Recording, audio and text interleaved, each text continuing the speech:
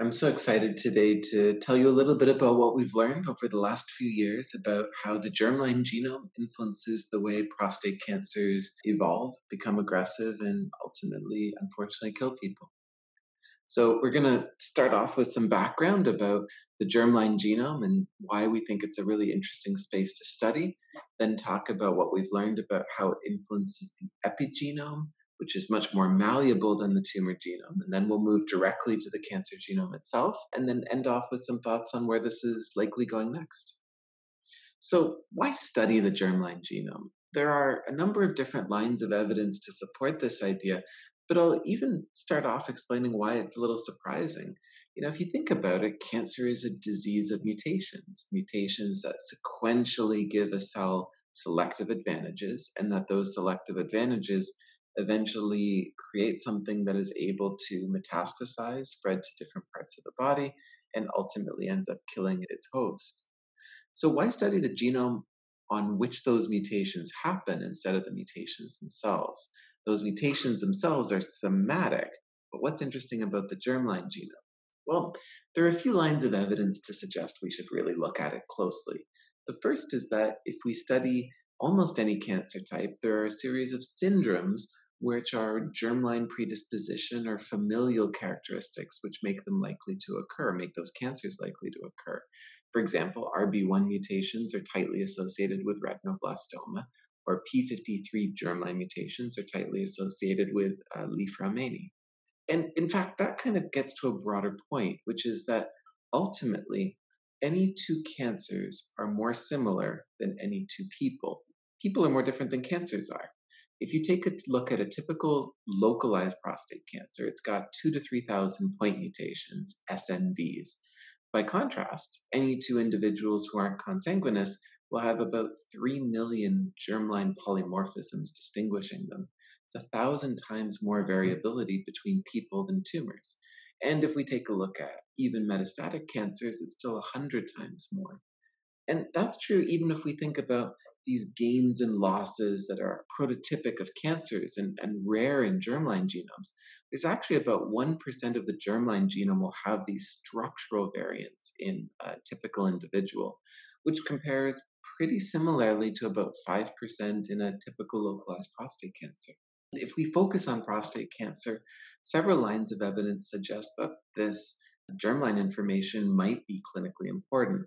For example, BRCA2 mutations are present in about 4% of newly diagnosed prostate cancers. There's about a 4 times increased risk of those patients having a relapse of their disease, and those tumors are thought to be much more likely to be sensitive to specific therapies.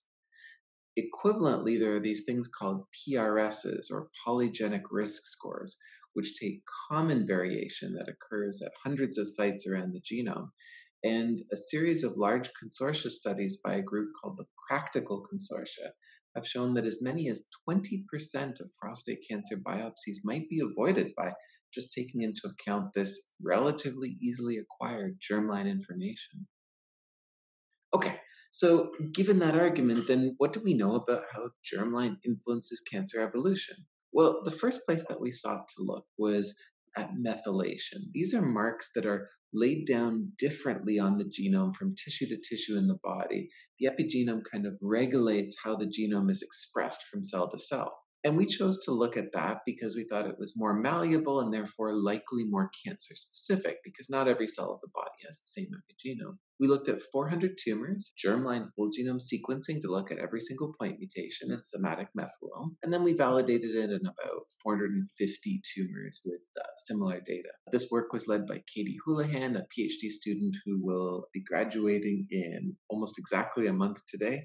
And what she did was start off by looking at whether germline risk SNPs, those are SNPs that are associated with risk of reoccurrence of the tumor, so which individuals are more or less likely to get tumors, whether these are associated with specific somatic methylation. And you can see here the columns are germline risk SNPs, and each of these rows with a red dot or a blue dot in a black background is a specific association between a germline SNP, which makes a man more likely to get diagnosed with prostate cancer, and methylation at a specific region in the genome. And we're incredibly able to validate every single one of those associations in that independent cohort. And so that gave us a lot of confidence that there might be a lot of these sitting out there undiscovered. So we did a genome wide screen.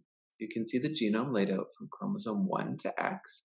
And these p values are telling you for each of these methylated loci, is there a germline SNP which is associated with it? And you can see these p values 10 to the minus 100, inferring that there's a 1 in 10 to the 100 chance that this is a false positive. Incredibly strong associations. To give you a sense of what these strong associations look like, you can see these data here. Just a couple of examples from that plot where you can see that the three possible SNPs, AA, AB, and BB, corresponding to two copies being the same, one copy of each allele, and two copies the same of the alternative allele, basically look entirely distinct. Methylation on the y-axis is almost completely determined by the germline SNP. And we found a lot of these. So we found 12,650 of these across the genome. And so we put these through a series of filters to really have high confidence on them. We required that they would be identified in both the discovery and the validation cohort. And then we required that they wouldn't be identified in two cohorts of normal prostate cancer. And this gives us about a normal prostate, not normal prostate cancer. And this gives us about 1,100 tumor MEQTLs, specific germline methylation loci that only occur in the tumor and not in the normal. A subset of these also affect RNA and protein, and some of these only and specifically in tumor. So these are very large numbers of hits. And what characterizes this pool of, say, 1,000 tumor MEQTL? Well, the first thing is they preferentially occur in something called enhancers, regions of the genome that are regulatory, and they appear to be preferentially changing the association of methylation and gene expression, which genes are turned on.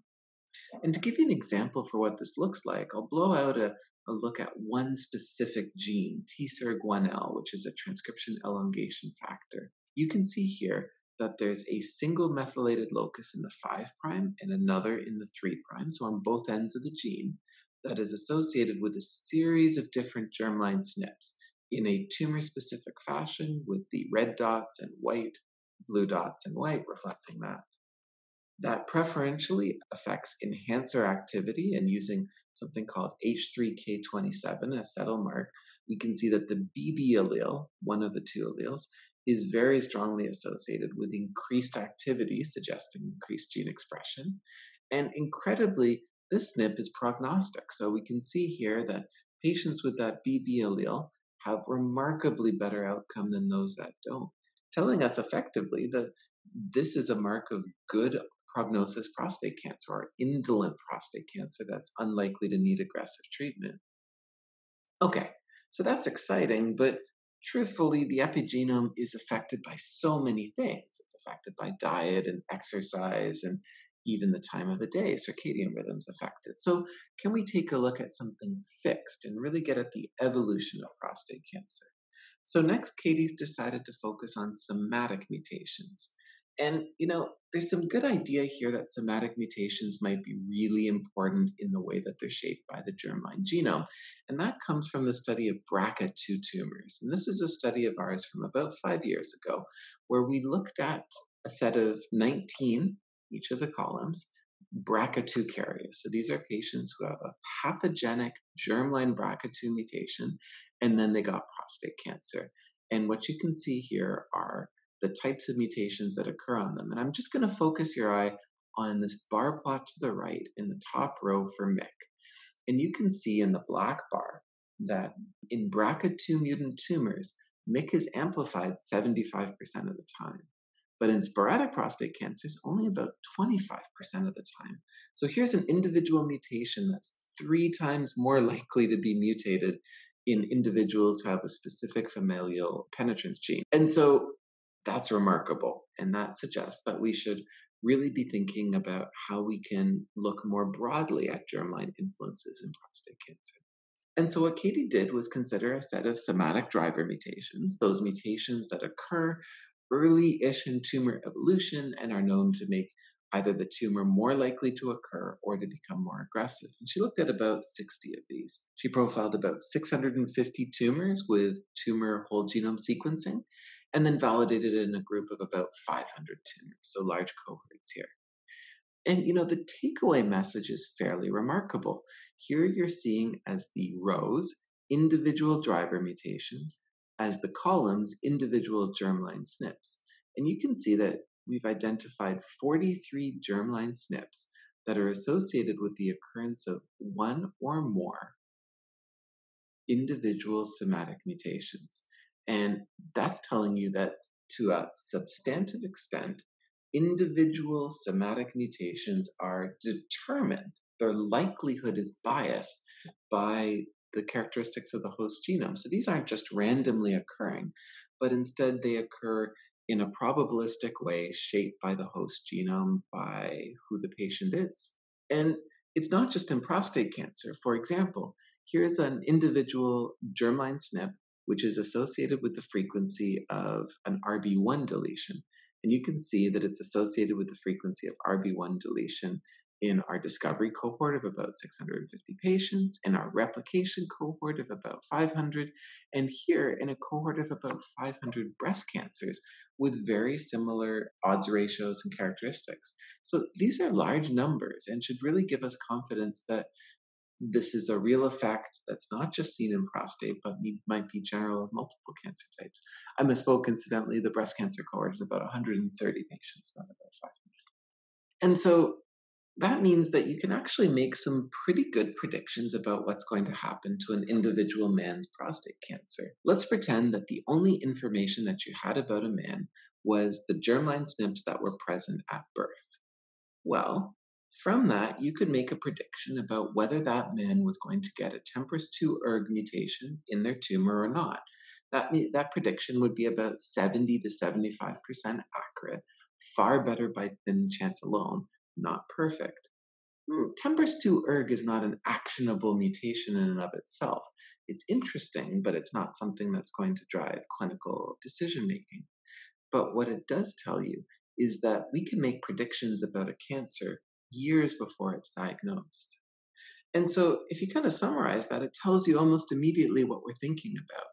We're thinking that we need to understand how this influences cancers arising in different ancestries. And in particular, at UCLA, we're really interested in tumors arising in individuals of Hispanic ancestry. We want to better understand how these germline influences shape gene expression, the transcriptome and the proteome.